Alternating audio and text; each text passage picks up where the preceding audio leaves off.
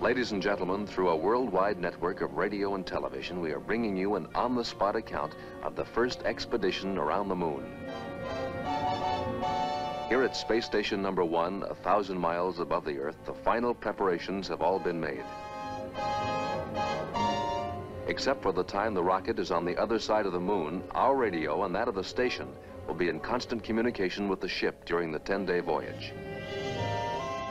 As the moon ship stands by, the all-important pressurized spacesuit enters the rocket's airlock for the last time.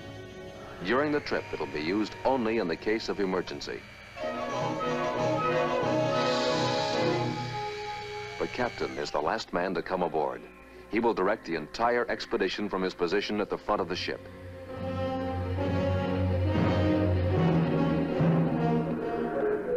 The navigator, with his specialized instruments, is responsible for plotting the unmarked path through space. The radio operator must maintain constant communication with the Earth and the space station. Finally, the rocket ship's motor and other mechanical functions will be the responsibility of the engineer. After final instrument check, the ship's crew lock themselves in position for the blastoff. Now, only minutes remain until firing time.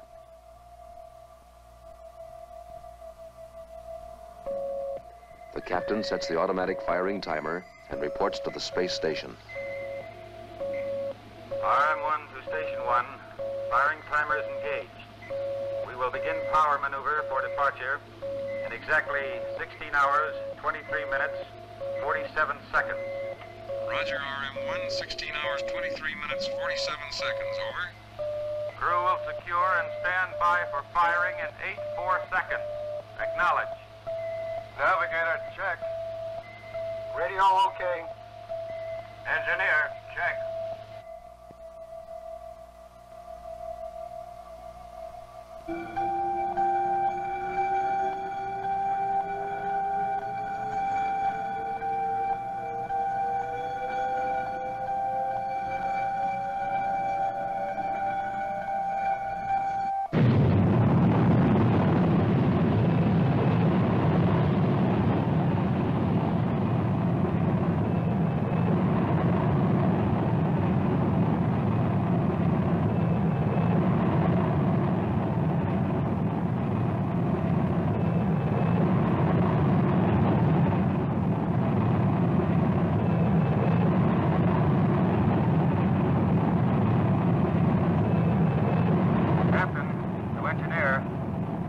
Form 27-1 report. Over. Engineer to captain.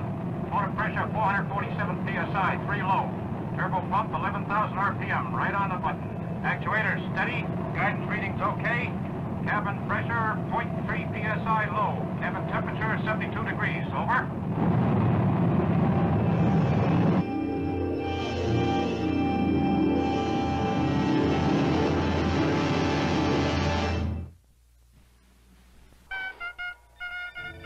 This is Station 1 calling RM1. Our radar telescopes have charted your firing time and course. Give us a voice report for instrument error check. Over. Well, we're on our way. Joe, how about another report? Our firing time was 10 minutes, 0.35 seconds. Cutoff velocity, 21,888 miles per hour. Cutoff altitude, 1,765.2 miles. 1.6 low. Okay. Now let's double check that star tracker with an optical and radar fix. Right.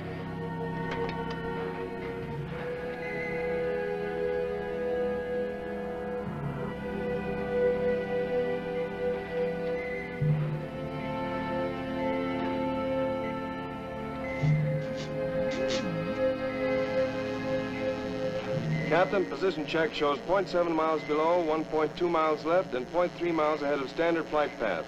We have only a 0.03% error in azimuth reading. Sounds good. Bill, let's transmit all your tape reports to the station.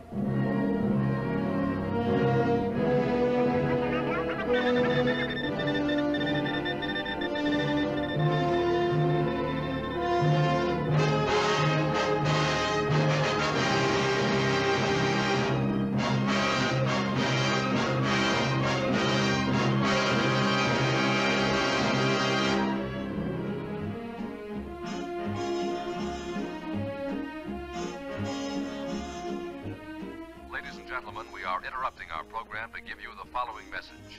Moonship RM1, which left the space station a little over 51 hours ago, reports a distance of 169,000 miles from the Earth.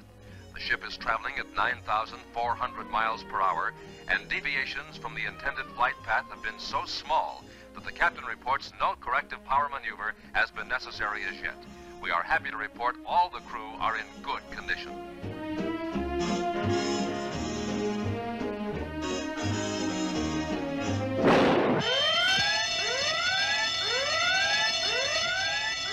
Check the console, Joe. Try to pick it up. Bill, is your electrical system working? Emergency condition. Repeat. Verify. Over. Meteor hit number 2 nitric acid tank. Pressure's dropping fast. It's number 2, all right. Joe, put the air blowers on emergency power. Frank, get in the bottle suit and patch that hole. Don't use your motors near that leak. Try to reach it with the gripping arm.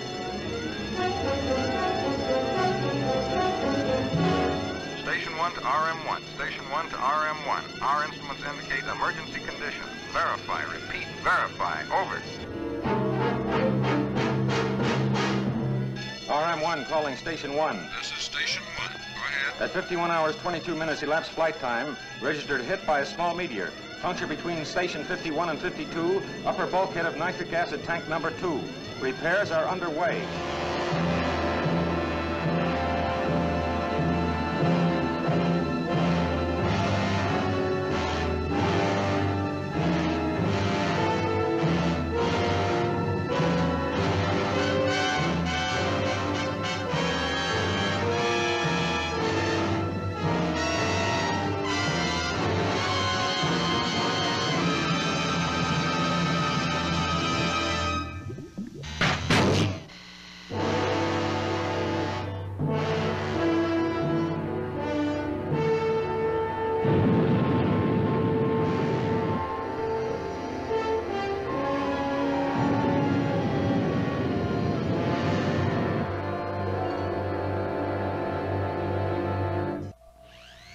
RM1 to Station 1. This is Station 1. Go ahead. Meteor puncture sealed. Estimated diameter of meteor 1/16 of an inch. No injuries, equipment okay. Estimated loss 180 gallons of nitric acid. Proceeding on flight plan. Over and out.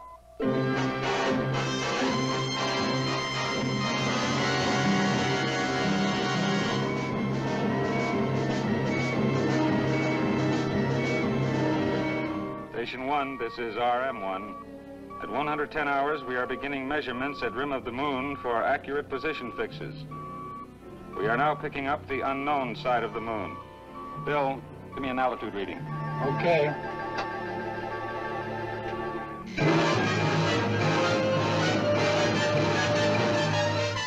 Radio altimeter reads 22,886 miles from the moon's surface. Oh, we're moving in fast. Frank, have you got anything in that star occultation reading yet? Just a moment, I'll run it through the computer.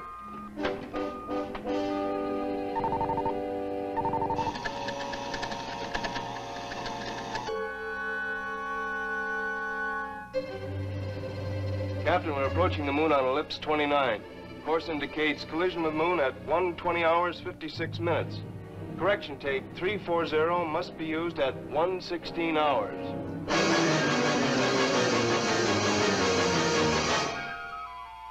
As the 116th hour approaches, the navigator must act quickly to avoid a collision with the moon. He starts the tape selector, which will automatically correct the rocket's course by firing the motors for a precise number of seconds.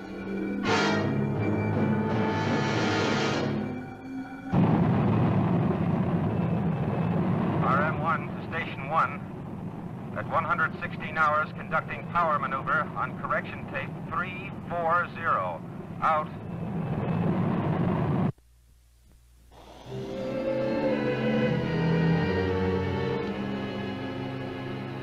Captain, we're almost on the button.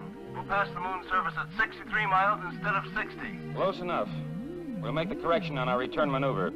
Joe, set the spatial attitude control to keep us lined up with the flight path tangent.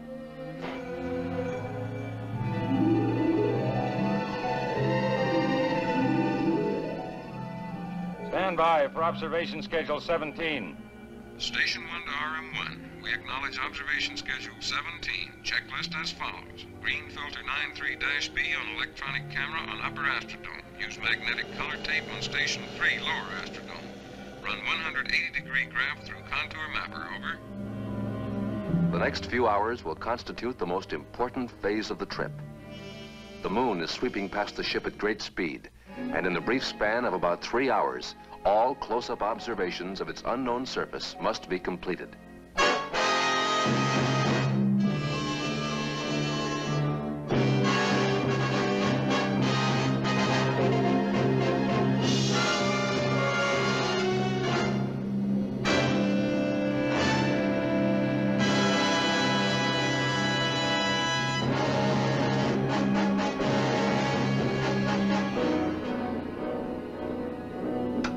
RM1, Station 1. We are now seeing the Earth disappear behind the moon's rim. This will be our last radio message until you see us on the other side. Roger, RM1. Good luck.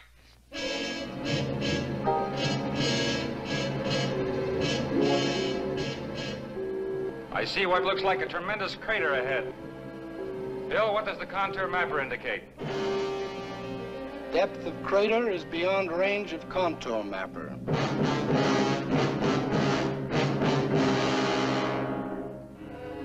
We'll reach the day and night terminator in 5 minutes. Frank, arm your flares and stand by to fire when I give the signal.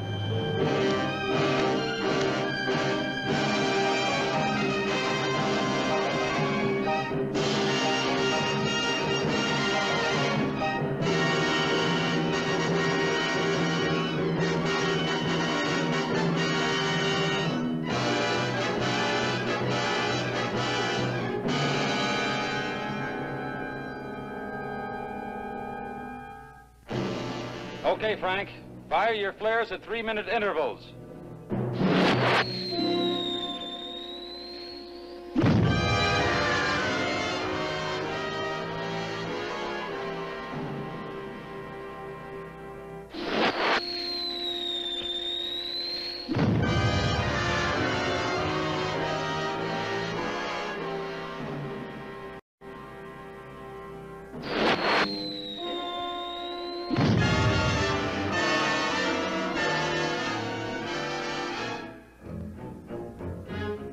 Captain, I'm getting a high Geiger count of 33 degrees. My scintillation counter indicates a high degree of radioactivity on the same bearing. Contour mapper shows a very unusual formation at about 15 degrees southern latitude and meridian 210. Get some flares in that area, quick.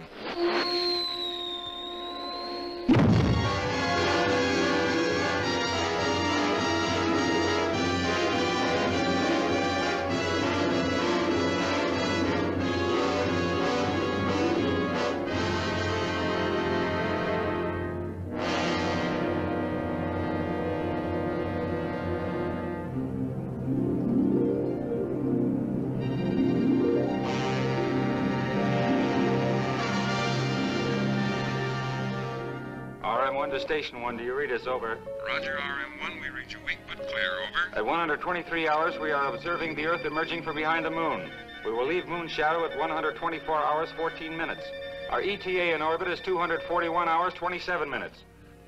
After 3 hours of total darkness, the ship breaks from the moon shadow into the glaring sunlight to continue on its 5-day return trip. The irresistible power of the Earth's gravity has now changed the rocket's direction and is pulling it with ever-increasing speed back to the space station.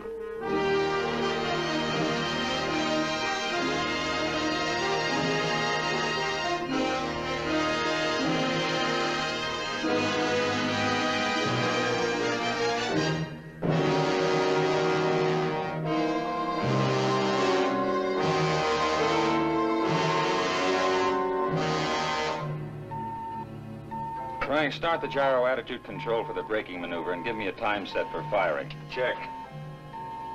At 240 hours, preparations are being made to enter the orbit of the space station.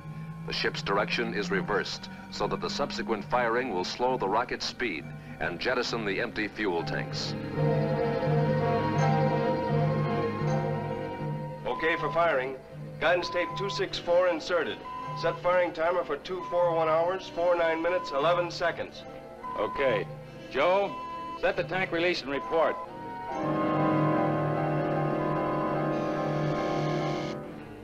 Fuel tank set for release.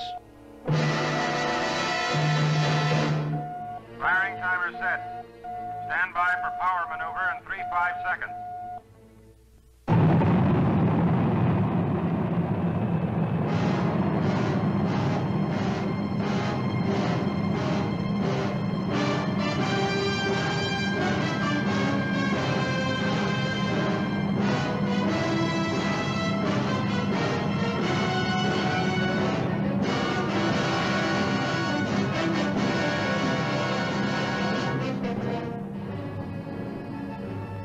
Ladies and gentlemen, you have just witnessed the first successful voyage into interplanetary space. This pioneer trip around the moon will soon be followed by an expedition which will actually land on the moon's surface.